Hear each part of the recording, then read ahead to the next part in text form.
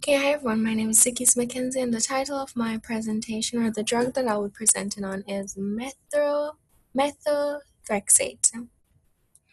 So, methotrexate is a chemotherapeutic drug that is used to treat acute lymphoblastic leukemia, and the drug basically acts by binding to the active site of the enzyme dihydrofolate reductase, and dihydrofolate reductase converts folate into other intermediates, which are then used to synthesize nucleotides.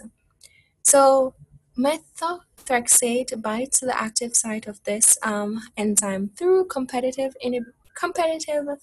inhibition, and this prevents the synthesis of the downstream intermediates and eventually prevents nucleotide synthesis.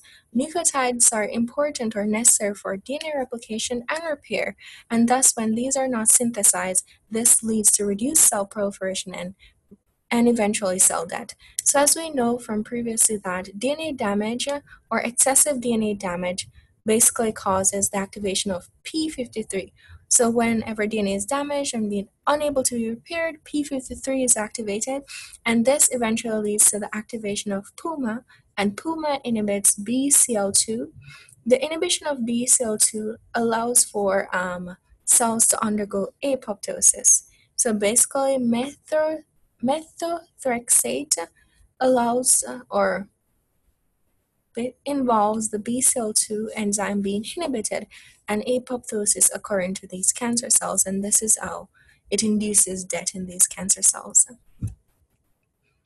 So, as we know, DNA synthesis is overactive in cancer cells because they divide very fast, and thus they need a lot of nucleotides in order to compensate for this fast rate of cell division.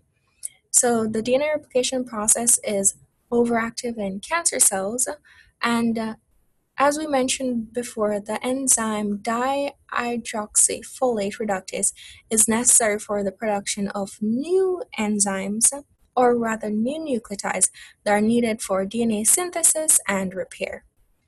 So this pathway is overactive in cancer cells, while in normal cells it is going on at a very slower rate or normal rate.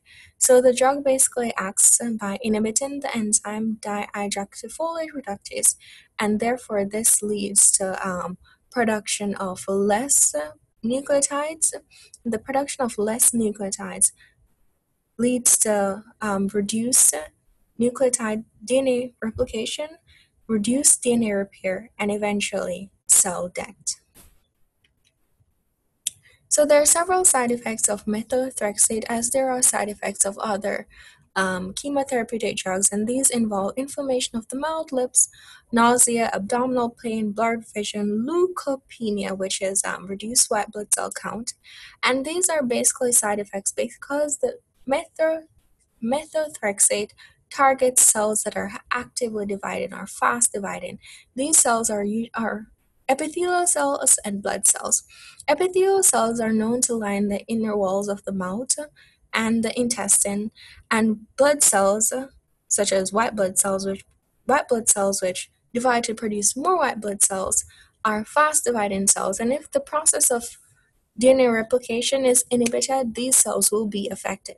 And as these cells are unable to divide and repair themselves, this results in the side effects such as inflammation of the lips, abdominal pain, and leukopenia, which are low white blood cell counts, which we see as side effects of methotrexate. So my question is, since so many oncogenes have been identified, why is drug treatment the main focus of treating cancer cells instead of gene therapy? These are my references. Thank you.